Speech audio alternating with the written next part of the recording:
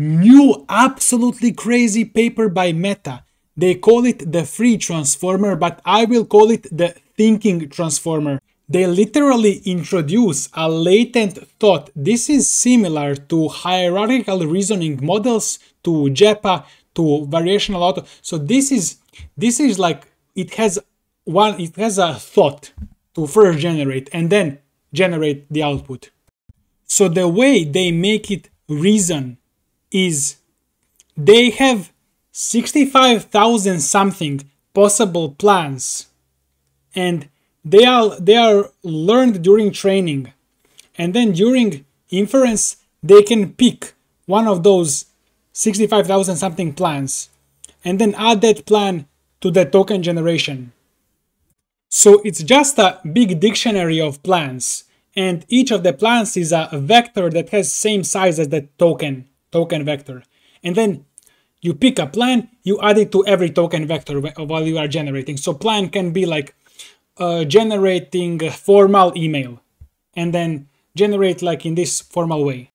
You can skip a bit forward for the detailed breakdown of the architecture. Use the timestamps, the chapters.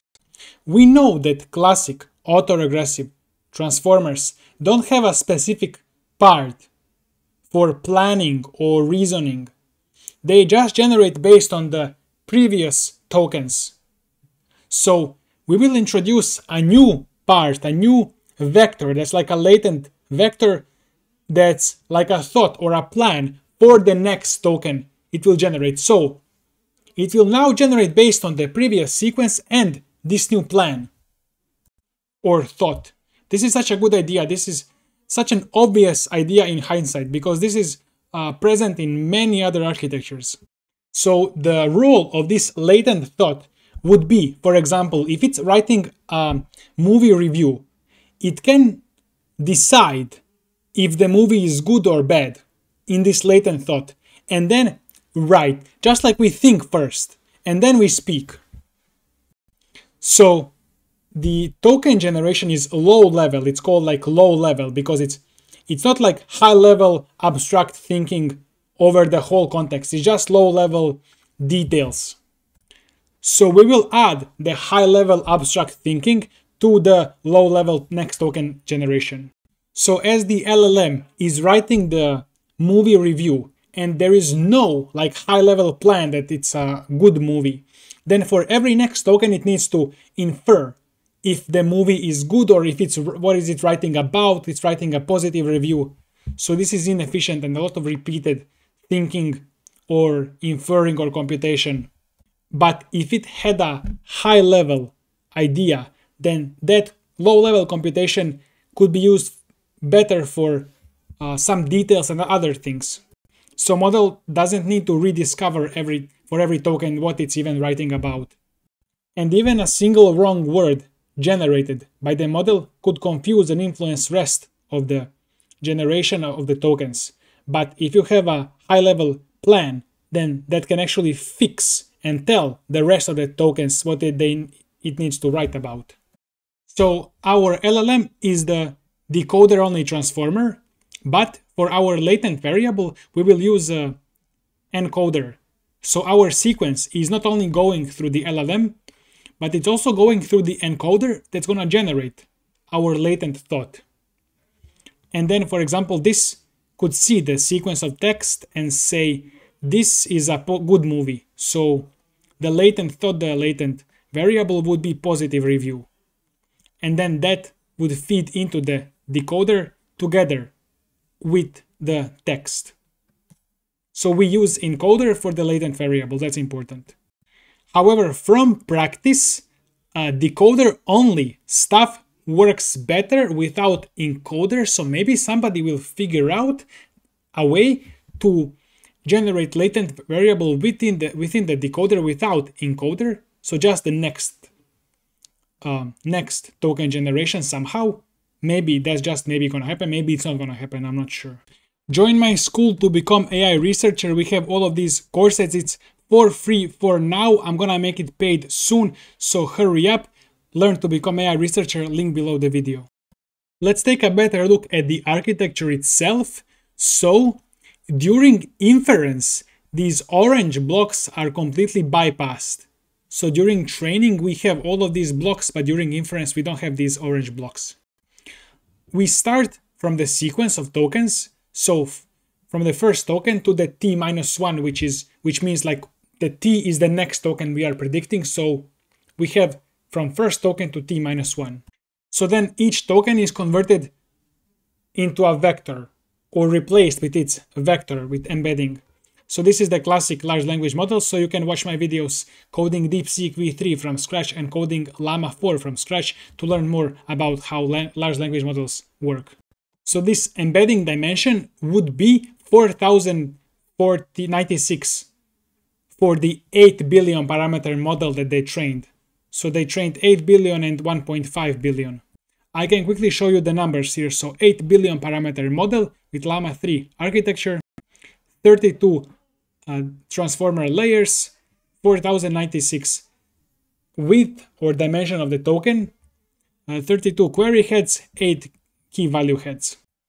Trained with 20 billion tokens, which require 256 H100s for 24 hours. Or with 1 trillion tokens, which takes 5 days.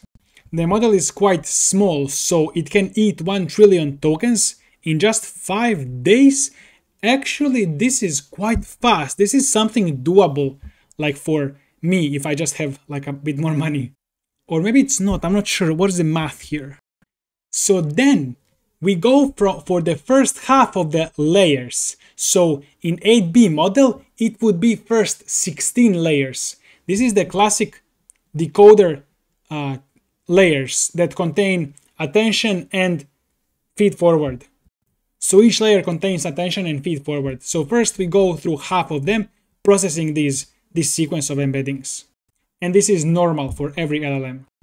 And the output here now splits. So we have this yellow part that is only present during training. And here its job is to look at this sequence that we just processed and generate latent variable z.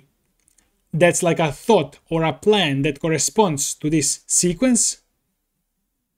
For example, this would be like a movie review is positive. So this zeta are some parameters, learnable parameters. It's initialized randomly at the beginning of the training, and then it's learned.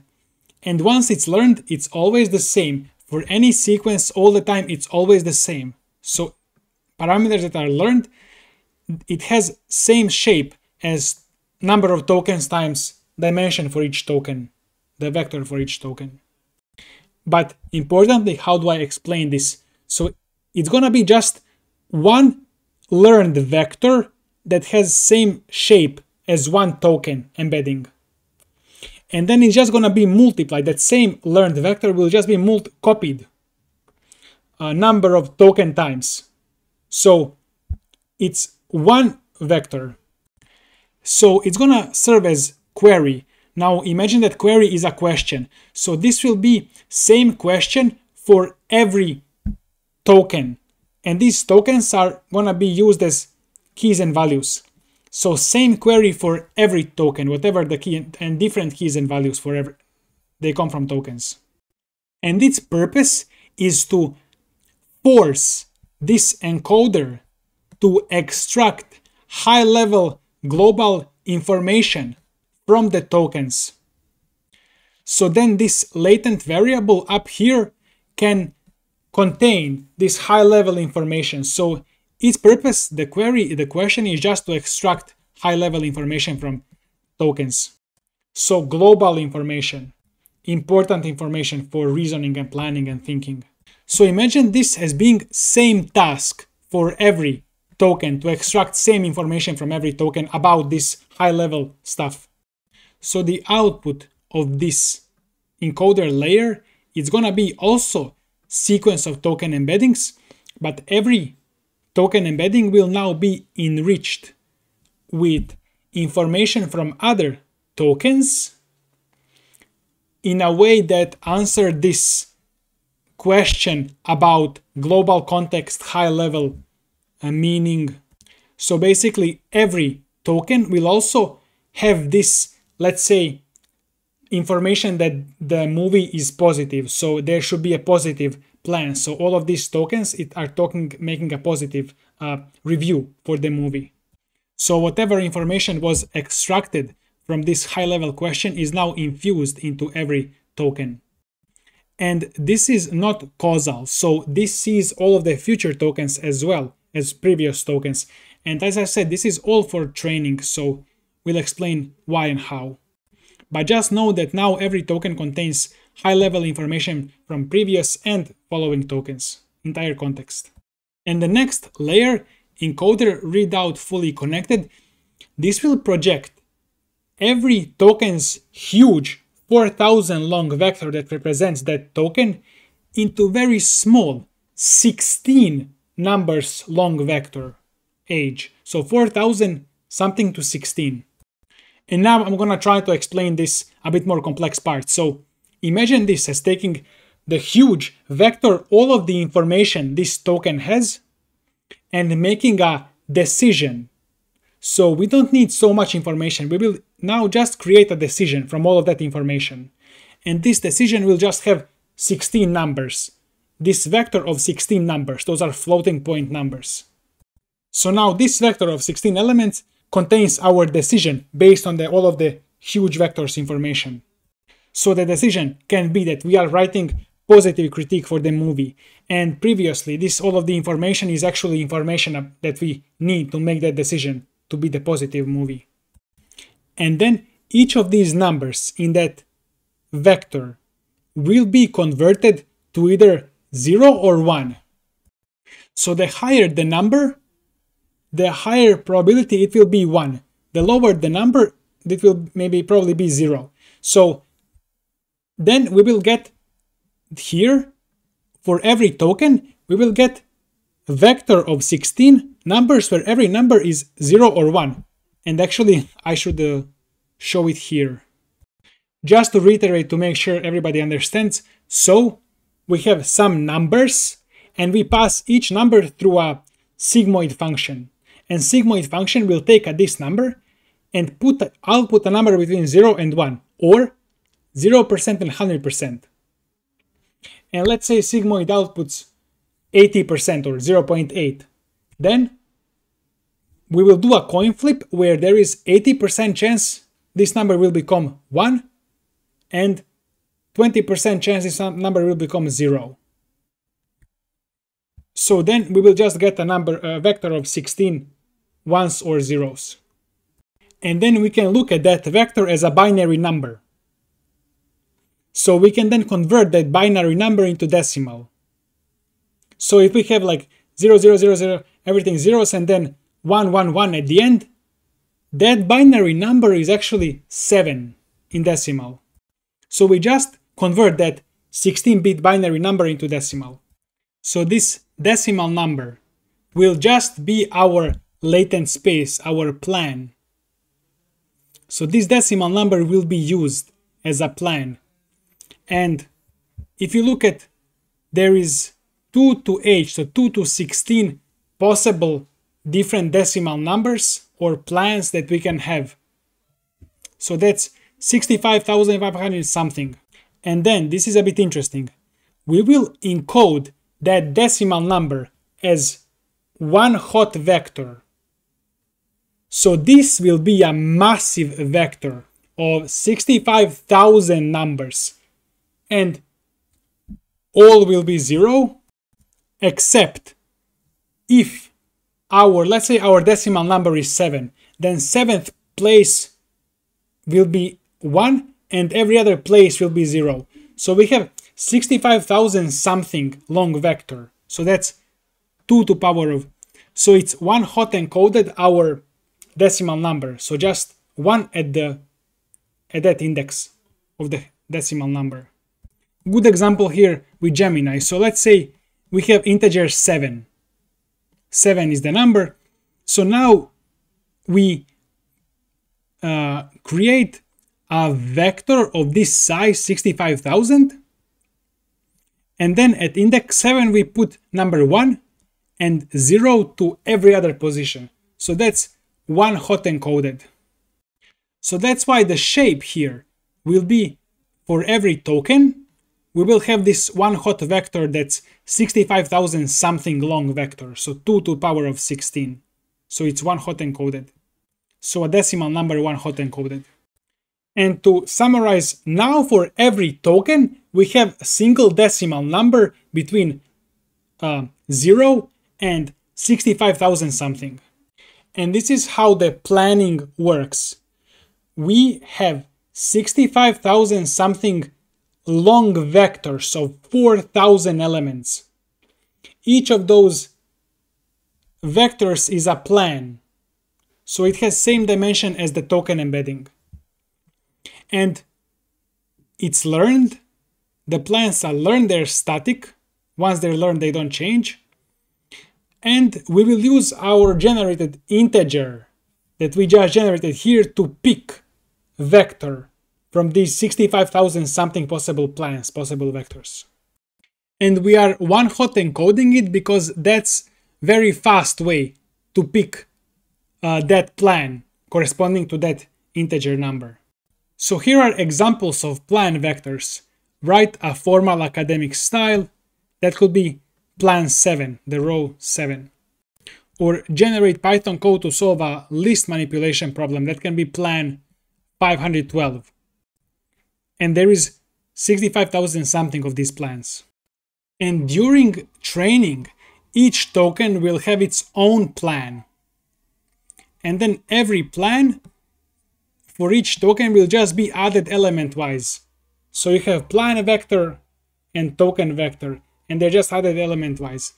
And then it's processed in the same way to generate next token. But when you add two vectors element-wise, you add their information also. So now this new vector will have information from the token itself, from this previous processing here, and the information about the plan as well.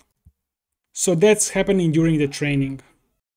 But during inference, it will apply same plan to all of the tokens in the sequence, starting from the first token, or starting from the first token after the prompt. So there will be some prompt, and then the next token, it will figure out the plan, and then apply same plan for every. Because during inference, you don't have